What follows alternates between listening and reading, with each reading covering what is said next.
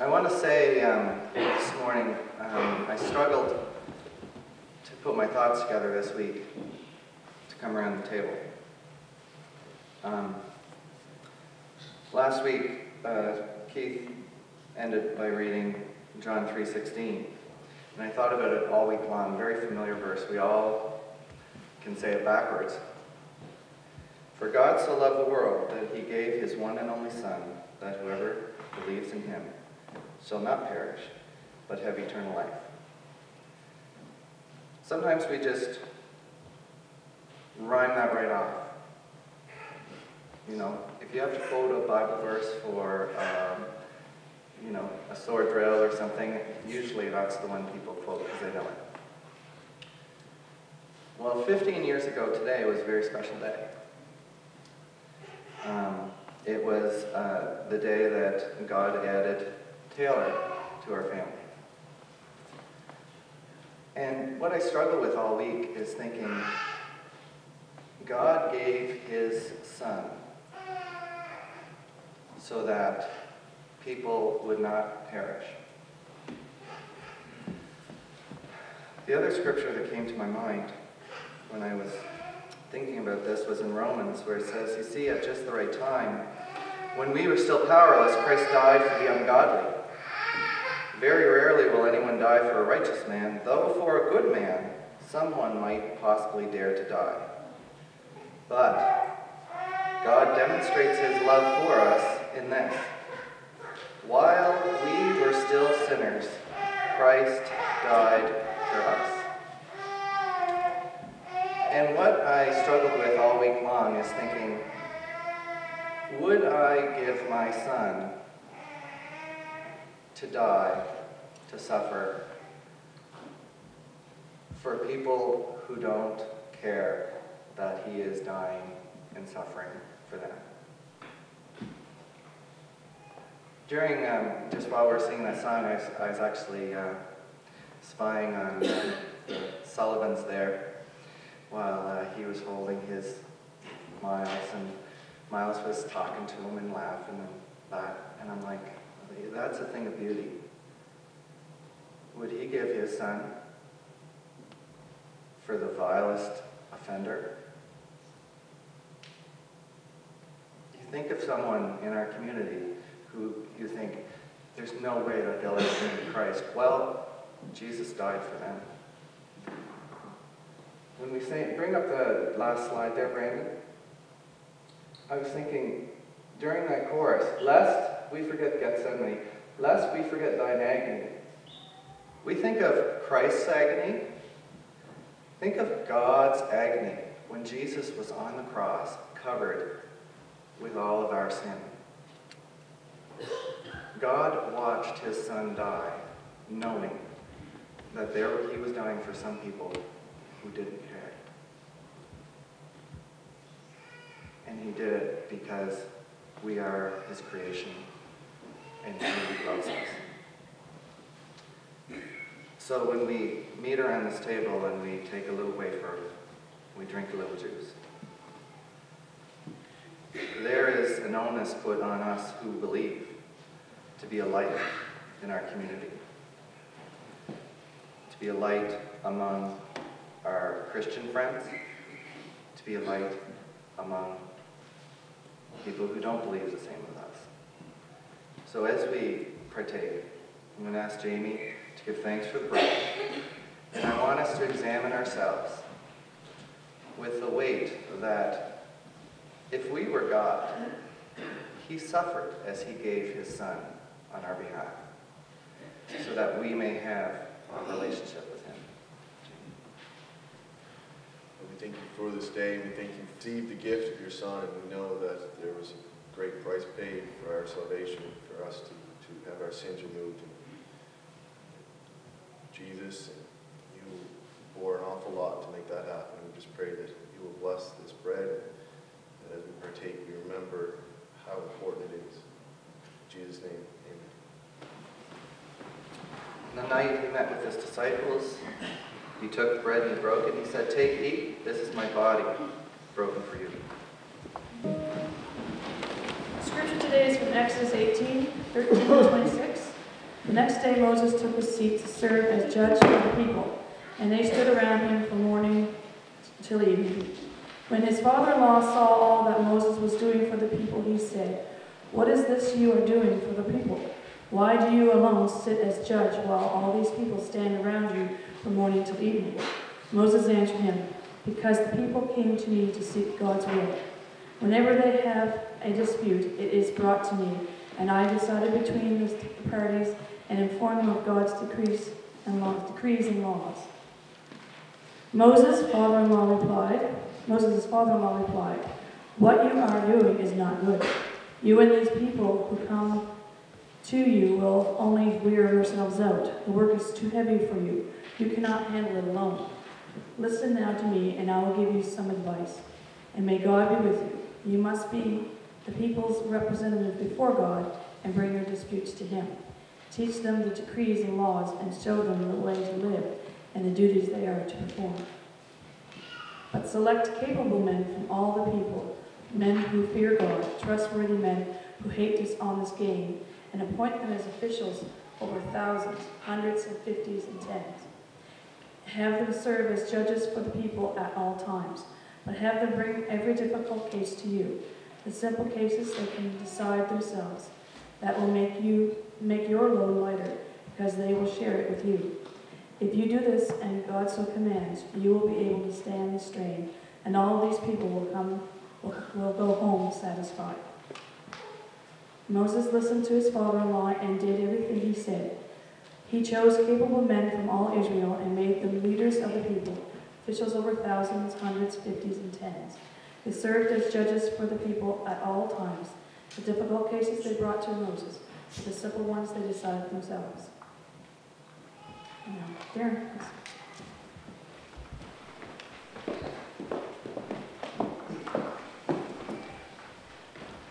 One day, I'm going to be a father-in-law. And Exodus chapter 18, verse 24 will be my favorite verse.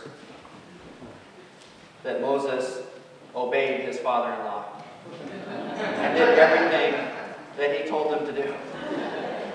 Can I get an amen from all the father-in-laws out there this morning? Yeah.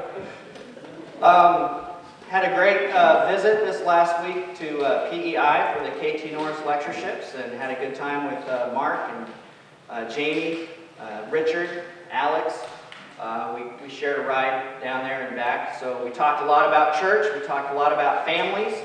We talked a lot about wives. So I know a whole lot more about Diane and Jessica and Lorraine. Don't worry, Christy. I listened. It was a good trip. Learned a lot, and had a lot of fun at the same time. So that was good. I do have a few things I want to emphasize for you. Some of these were already announced, but I just want to emphasize for you that the men's group at Mark's house on February 5th, the Super Bowl party, it'll be a fun time. Really want to encourage you guys to come to that. I also want to emphasize our drama team meeting on also February 5th. It's just going to be just for a few minutes, right after our morning worship time next Sunday. We just want to get together with anyone who's interested in doing some kind of a drama team. We don't know what it's going to look like yet. We don't know how all that's going to play out, but we just want, if you at all are interested in anything about drama, skits, plays, if you can write it, but you not necessarily want to act, if you're a writer, not an actor, we'd love to have you, like Nancy said. If you're someone that might be able to build sets and have somewhat of a creative, constructive mind that way, come. And we just want to get as many of you together as we can. And we want to see if there's just another way to present God's Word. And we always want to be about presenting God's Word the most effective and best and creative way that we can. And so this is just another form of that. So we want to invite you to do that. Jethro was a father-in-law. Now, I don't know about you, but sometimes I have a hard time listening to my father-in-law, especially when the first words out of his mouth is, "Darren, I've got some advice for you. Now, I don't know about you. Am I the only one that has that kind of, the hair on the back of the neck kind of stands up a little bit? You get defensive. I get it. I'm not going to say what you do. I get a little defensive, I don't know if that's just me or if it's just human behavior. But again, when I read scriptures like we're reading this week in Exodus chapter 18, I put myself in Moses' shoes and I think, what if my father-in-law, his name's Bob, what if Bob were to come to me and say the things to me that Jethro said to Moses? I want to believe that I would respond the way that Moses did. Now, last week we talked about how Moses responded to God at the burning bush. Now, I find this ironic. That it was God Moses decided to have an argument with, and his father-in-law was just like, yeah, dude, whatever you say, I'm all over it. See, I don't understand that. See, with me, I think it'd be the other way. If God showed up burning bush that wasn't burning and God spoke to me, I'd be like, all right, man, I'm all about that. My father-in-law, I would say, but I'm not sure that, I don't get what you're saying, have all these excuses. So I think that probably what's occurred here over a period of time, Moses has learned a little humility. If you look through the account of the plagues, and how those events, we don't have time to look at all of that this morning, but I would encourage you to go back into Exodus chapters 3, 4, and 5, and 6, and 7, between Exodus 3 and Exodus 18, and look at the process that Moses went through to get the people of Israel released. If you remember the first few plagues, the first two signs that Moses showed Pharaoh, Pharaoh's own little advisors were able to imitate. The staff and the snake, that kind of thing. So I would encourage you to go back because Moses had to learn through that process. He had to learn some humility. And I think that between that event at the burning bush and where Moses was actually in a place where he could listen to advice, he was ready for it. He was ready for it. I can't believe the burden that he must have shared. Bible scholars said there could be anywhere between 2 to 3 million people that were being moved. Can you imagine that? How many people are in Nova Scotia? Like 900,000? How many people in New Brunswick? 1 million? Not many? Not even that many? What would you estimate? About 800,000? So even between Nova Scotia, what about PEI? I mean, are there even 2 million people in the Maritimes? You understand what I'm saying? That's a lot of people. Moses is burdened to get these people, to move them from a place they've known for over 300 years. To just pack up and move everything they've ever known. To a place where they don't have a clue. They don't even know where they're going. How difficult must that journey have been? What kind of a burden that must have been on Moses and on the things that he had to deal with. Now Moses, when they cross the Red Sea and they're on the other side of the Red Sea, and the Pharaoh's army's been consumed by the Red Sea. He can't chase them anymore, so there's some sense of safety because Pharaoh and his army can't get to them anymore. Pharaoh's gone. He died in the Red Sea along with the rest of his chariot army. So there was some safety there. As soon as they crossed the Red Sea, they could breathe a little bit. And Moses made a decision. He sent his wife and his children to live with Jethro, to live with his father-in-law. Now, I think there are 2 reasons why Moses did that. One, he had a lot on his mind, just like we were talking about. Heavy burden to lead 2 to 3 million people. And I'm sure that his wife and kids were probably somewhat, he felt, somewhat of a distraction if he didn't have to have their needs to worry about. He could really focus on the burden that he had at hand. I believe the second reason was because the life on the trail was very difficult. It would have, can you even imagine how difficult it, they didn't have RVs back then. They didn't have conversion vans. They didn't ride in style, Richard, like we did up to PEI and back, right? Leather seats, nice car, big four-wheel pickup truck. We didn't care what the weather was going to be. We were hoping it was going to snow. We wanted an excuse, right?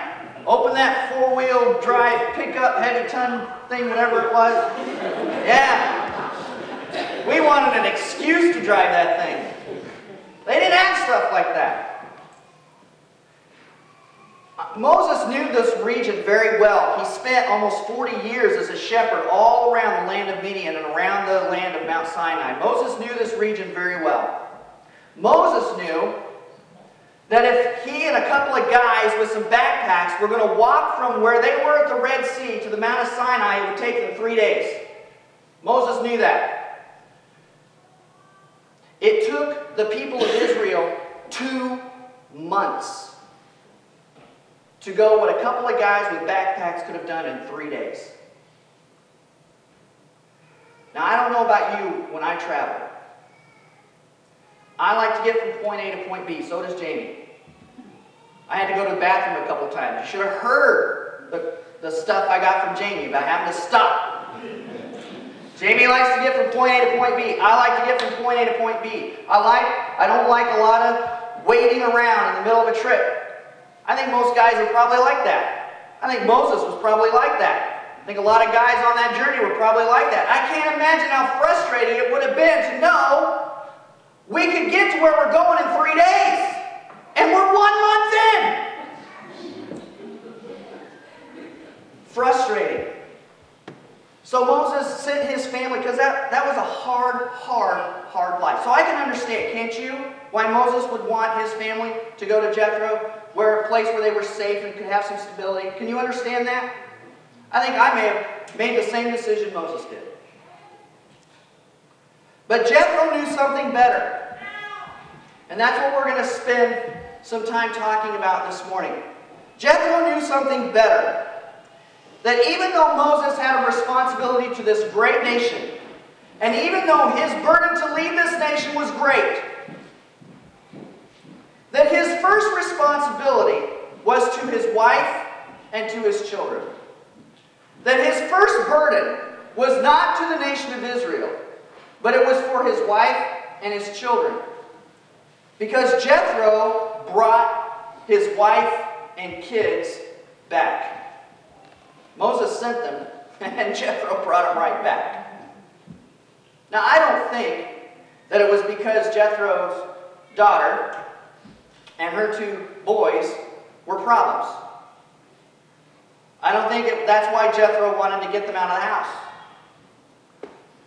I really believe that Jethro wanted to bring Moses' wife and kids back to Moses, because Moses had a responsibility as the husband and as the father in that family to lead that family. And so what we learn from Exodus chapter 18 verse 5 first is that God expects us as moms and dads to disciple our family first. That is our first priority. In Deuteronomy chapter 6 verses 4 through 9, it says, "Listen, O Israel, the Lord our God is the Lord alone. And you must love the Lord your God with all your heart, with all your soul, and with all your strength. And you must commit yourself wholeheartedly to these commands. Repeat them again and again to your children. Talk about them when you're at home. Talk about what? This. Talk about this. Talk about it with your children. To love the Lord your God with all your heart, with all your strength, with all your mind. What does that mean? Talk about it to your kids. At home. Talk about it. When you're on the road, talk about it. Talk about what? Talk about what it means to love the Lord your God with all your heart, with all your soul, with all your strength. What it means to be committed to this to this law of the Lord, to love Him with all your heart, with all your soul, with all your strength. What does that mean? Talk about it. Talk about it at home. Talk about it on the road. To who? To your children. Talk about it when you're going to bed. Talk about it when you're getting up. Tie them to your hands. See, this is scriptural. If you ever see my kids with their hands tied, tie them to your heads. Wear them on your forehead as reminders. Write them on the doorpost of your house and on your... What's the point?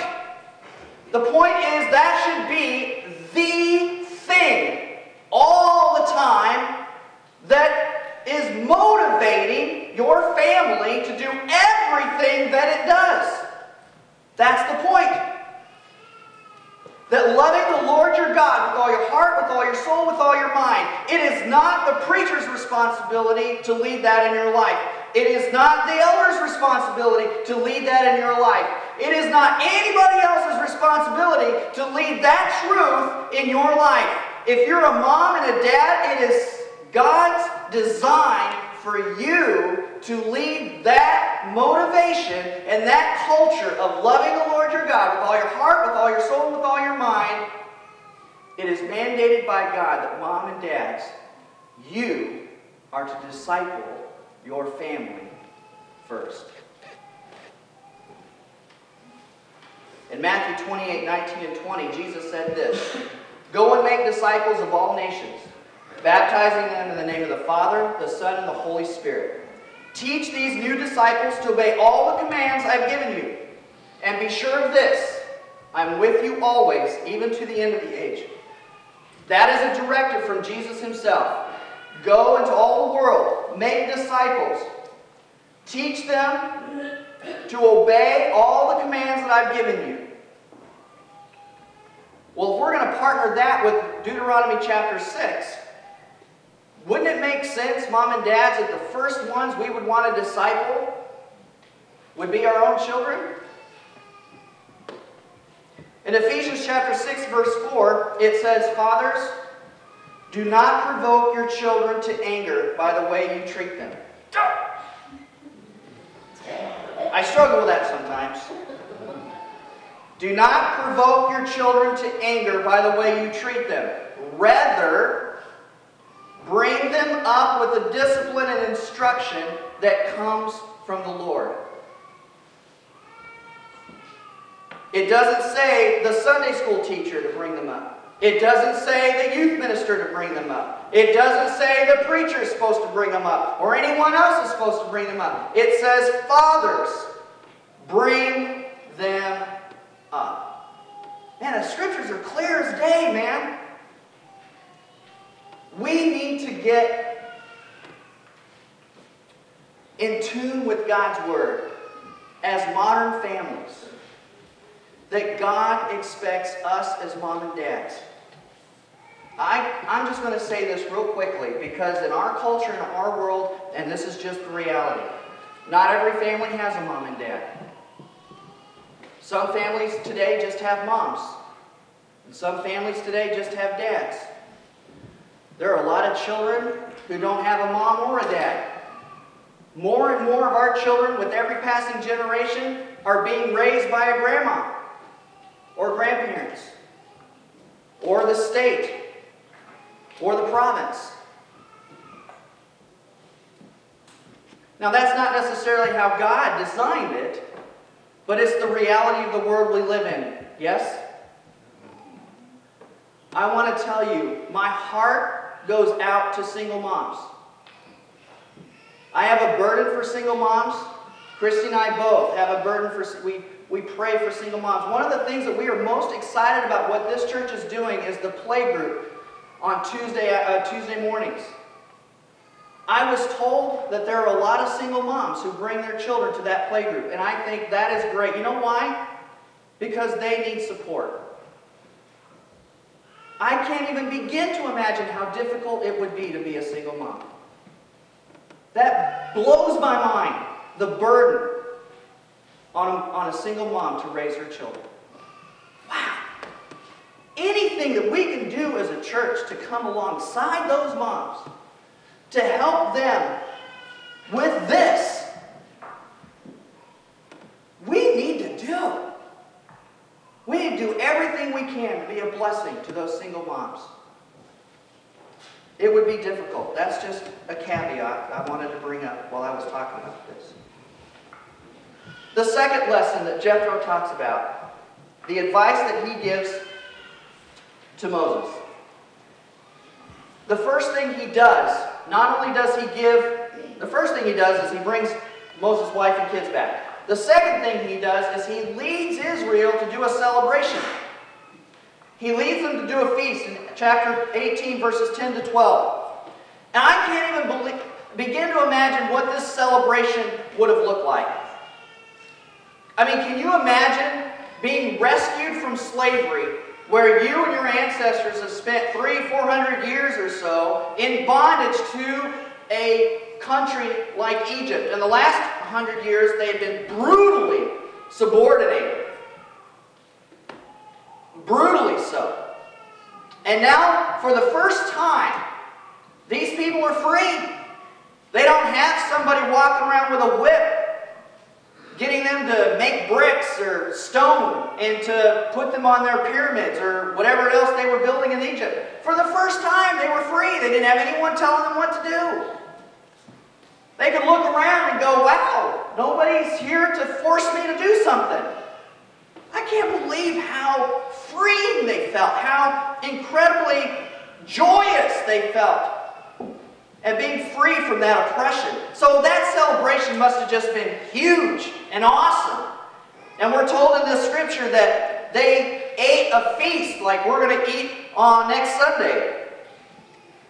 The guys are anyway. I don't know what the girls are going to do. What are the girls going to do? You guys are going to sleep. Party. But Jethro concludes here. This is what Jethro concludes. I know, Jethro says, that God is greater than any other gods. He's greater than anything else anybody else on the earth worships.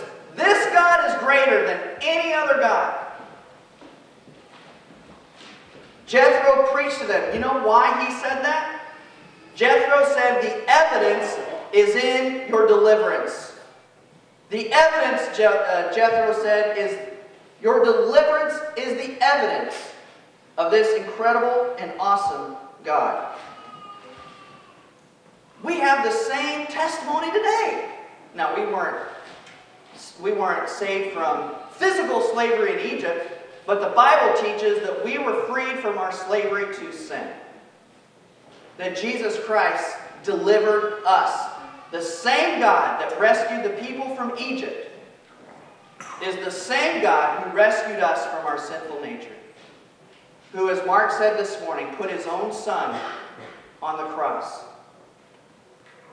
to be sin for us so that we could walk as free people, free from sin. And I'm wondering, what kind of a celebration do we have in our life? Does it compare to the celebration that they had in Exodus 18, that they experienced under Jethro's guidance? How do you celebrate today the deliverance that you have experienced from sin? The fact that you know without any doubt that you can spend your eternity with God through the sacrifice that Jesus made for you. How do you celebrate that? In Hebrews chapter 10, verse 23 and 25, it says, let us hold tight without wavering to the hope we affirm. For God can be trusted to keep His promise. Let us think of ways. Let us think of ways to motivate one another to acts of love and good works. Let us not neglect our meeting together, as some people do, but encourage one another, especially now that the day of His return is drawing near. In Colossians 3:16 it says, let the message about Christ, what message? That He freed us from sin? Let that message in all of its richness fill your lives. Teach and counsel each other with all the wisdom He gives, and sing psalms and hymns and spiritual songs. And in the King James Version it says, rock out to God with thankful hearts. Party! It's a celebration, man! In 1 Thessalonians 5:11 it says, encourage and build each other up, just as you are doing. In other words, keep doing that. In Titus chapter 2, verses 2 to 4, Paul says this to Titus, a young preacher. He says, teach the older men to exercise self-control. Teach them to be worthy of respect and to live wisely. They must have a sound faith. They must be filled with love and patience. Similarly, teach the older women to live in a way that honors God. They must not slander others or be heavy drinkers. Instead, they should teach others what is good. These older women must train the younger women to love their husbands and their children. The Bible teaches that we are to be living lives in such a way that we teach and exemplify the nature of Christ. That we must live the way He lived. And it's the burden on those of us who are older, who've experienced life as Jethro, to go to the younger and teach and counsel how to live this way. And then it is the burden on the younger, I'm just going to throw myself in that crowd, if you don't mind, to listen, to heed to the counsel of the wiser and the older. Now that's in Scripture. That's in the Bible. But that's a ministry of teaching. And my question is that happening in your life? If you're an older person, are you teaching a younger person?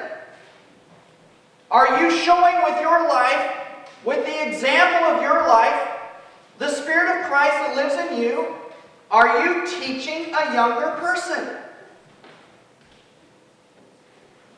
It's not about sending people to Sunday school. It's not about sending people to a youth group on Wednesday night. I mean, those things are fine. I'm not saying those things are not.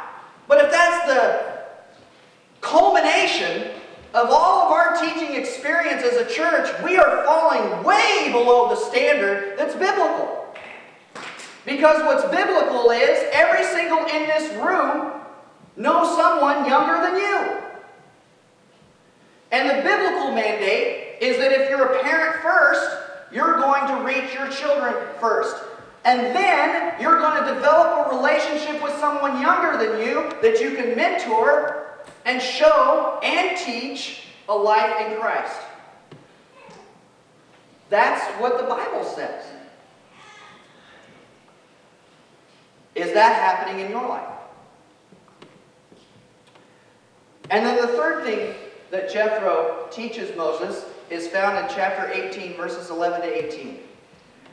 Jethro advises Moses basically to share his ministry with other capable people. To share his ministry with other capable people. Sometimes, and we talked about this in our Sunday school class this morning, sometimes I think that we may as a church have a skewed definition of what it means, what the word ministry means, or what it means to be involved in a church.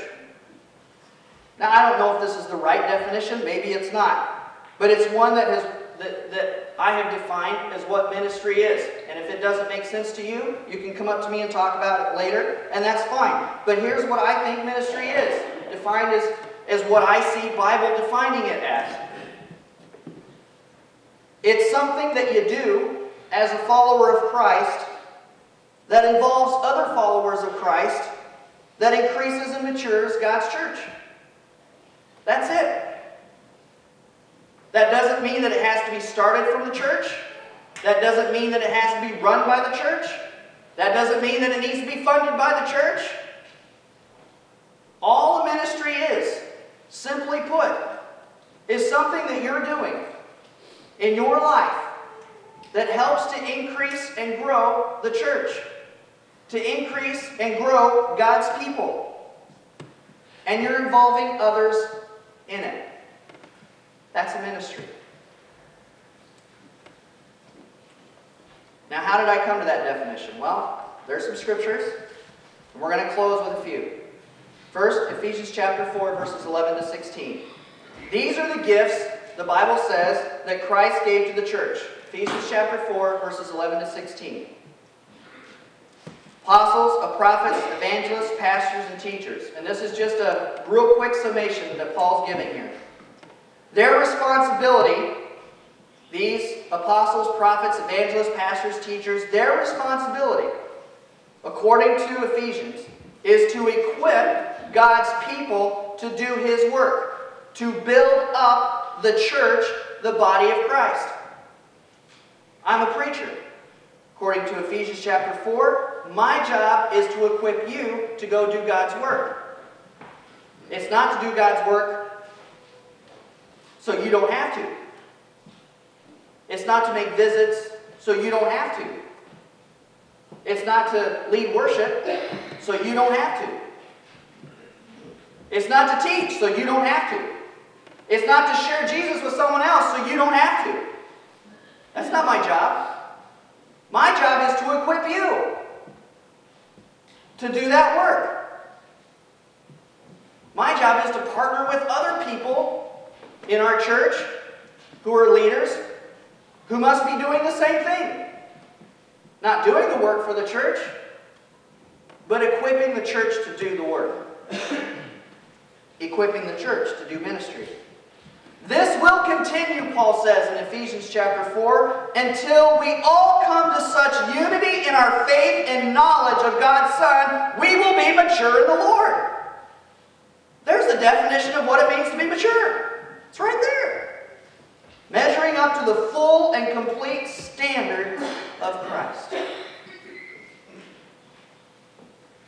Then we will no longer be immature like children, Paul continues to say. When will we no longer be immature like kids? When we are all equipped as a church to build up God's Word. Until then, Paul says, we won't be tossed and blown about by every wind of new teaching. We won't be influenced when people try to trick us with lies. Sometimes they're so clever they sound like the truth. Instead, we will speak the truth in love. Just one person? No. We. Who's we? The church. We as a church, when we are mature, we as a church, when we are mature, will speak the truth in love. We will grow in every way more and more like Christ, who is the head of His body, the church. He makes the whole body fit together perfectly, as each part, and that's you, and that's me, does its own special work. It helps the other parts grow so that the whole body is healthy, growing, and full of love. That's just Bible, people. It's just in the Scripture. It's what it says. Here's what 1 Corinthians chapter 12, verse 12 to 27 says. I'm not going to read all of it, but Paul basically makes an analogy of the church to a human body. He says your human body is made up of what? Hands, feet, a head, different body parts. Well, Paul says, if somebody in the church decides they don't want to fill their part, they don't want to do their part, it's like a hand telling the foot it doesn't want to do what it's designed to do. And Paul says, what would your body look like if your hand was doing the job of your foot? That's what he says. Read it for yourself. 1 Corinthians chapter 12, verses 12 to 27. I like to think of it this way. I got a plate of food I'm getting ready to eat. It's an awesome steak. Let me tell you something. The best steak I've had in the Maritimes is at Jamie's house, his parents' house. His mom makes a killer prime rib steak. I think all of you guys should go to their house in PEI and eat a prime rib steak. Only if Jamie, well, you gotta take Jamie. Yeah. She probably won't do it unless Jamie's with, I hear that Jamie's the special one. His mom will do anything for Jamie. So if Jamie calls and says, hey Mom, would you make prime rib steak for everybody that goes to Weymouth Church of Christ? She'd do it for Jamie. But let's say I have a plate of food on the table in front of me. That awesome, juicy prime rib steak is just right there. And there's my fork. And there's my steak knife. And I'm getting ready to dig in. And I can't get my hand to grab the fork. And my brain says to my hand, pick up the dumb fork. And my hand says no. Because I'm too busy. I'm sorry. I'm fiddling with my keys. What do you mean you're fiddling with your keys? There's a prime rib steak right there. I'm hungry. I want to eat. Get out of my pocket. Pick up that fork because I'm hungry. No. I'm tired of being the hand. I've been the hand for 20 years. Get some other body part to do it. But I don't have another body part. You're the hand. So then my hand says to the other hand, you do it. Nope. Don't put me in charge of anything. Now what am I supposed to do? So then I say, okay, well, nobody wants to do it, so I'm going to put a sign-up list next to my plate. If I can find a pen, I'm going to ask somebody in my body somewhere, sign up on that list so that I can start eating my steak. And I sit there, 5 minutes, no response. 10 minutes, there's not one body part that's put their name on that list. My steak's getting cold. And so I say, well, isn't this a fine how do you do? This body can't even find a hand to cut a steak so I can eat. Somebody ought to feel guilty about that. And so finally, my foot says, well, if nobody else is going to do it, I guess I will. Great. So now it's going to be my foot trying to pick up a fork and cut a piece of meat to feed my mouth. Is that going to go very well? I ask you. That's how the church is functioning. That's how we're functioning right now. The whole world is hungry for the Word of God. It's on the plate. It's ready to serve. And we've got body parts who are not willing to work in the part that they've been created and gifted. Why? Because they want to stay in the pocket fiddling with keys. I don't know, but they have an excuse. And they want some other body part to do what it is they've been designed and gifted to do. And I'm telling you guys, as ridiculous as that analogy I just gave to you, that's what the church is looking like to God right now. Ridiculous. We need to understand what the Word of God says. Amen? Amen. You have been gifted with a gift to serve in the church. You have a part to fill. You do. I do, and you do. And until every single one of us who calls Jesus Christ our Lord and Savior is invested in the work that He's called us to do, and we are filling the part in this body that we have been designed to fill, we are creating disability in this body.